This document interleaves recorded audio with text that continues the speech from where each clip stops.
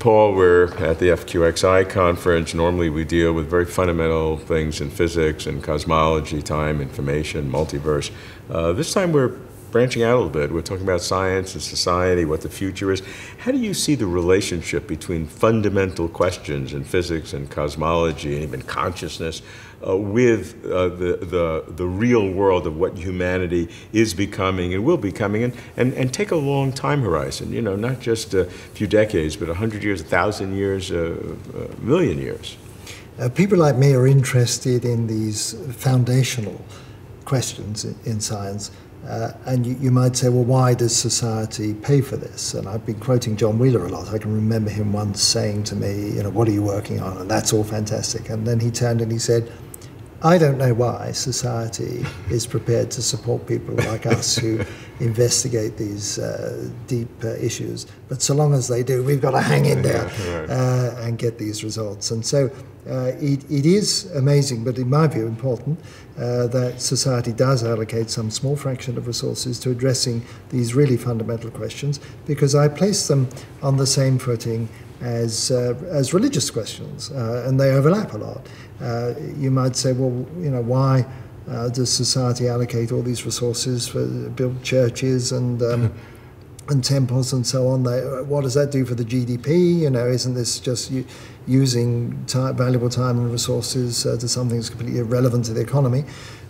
But nevertheless, it fulfills a human need to try to understand what their place is in the great scheme of things, and to look beyond, and to try to have some appreciation of a reality that is beyond just the daily round.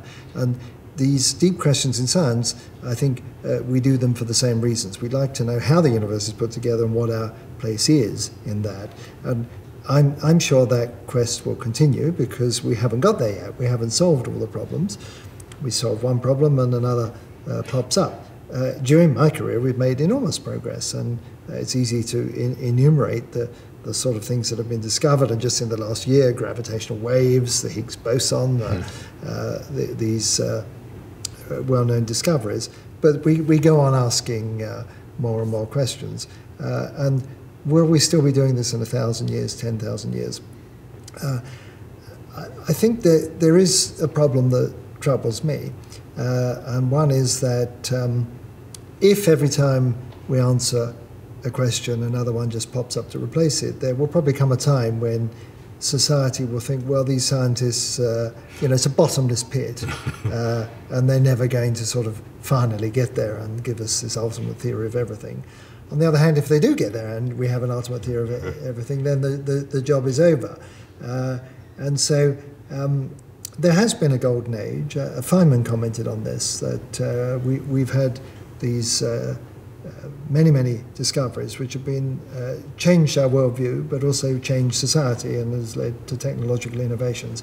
We can't go on piling up those discoveries at the same pace forever and ever. It's going to tail off at some stage. And I don't know when. And you say 1,000 years in the future. I don't know whether by then we'll have run out of steam or run out of problems or answered all the problems. But probably this thing we call science will be replaced by something a bit different, a different mode of thought. And part of that is surely that we're going to be accompanied in this quest by what some people call artificial intelligence. I think we lack the term to describe designed intellectual systems. And at that final time, that asymptote of knowledge and science, will we feel confident that we've described all the fundamental issues of why the universe exists, and why is there anything at all, or where the laws of physics come from, or what's the nature of our own consciousness? There'll be different criteria. Different people will have different levels of satisfaction. There will always be philosophers that are unsatisfied. That's right, who will pull apart our wonderful theories and explanations and say, well, this wasn't defined and that doesn't mean anything, and so on. So I suspect there will always be people that will extol the mystery. And so do you think there is an ultimate mystery? Do you think there's an ultimate mystery? I've written with over the years with great confidence that in principle we could come to understand everything about existence. But I have to say that probably in the last 10 years I have come around to think that is an unachievable goal, probably even in principle, that there will always be somehow a mystery at the end of the universe.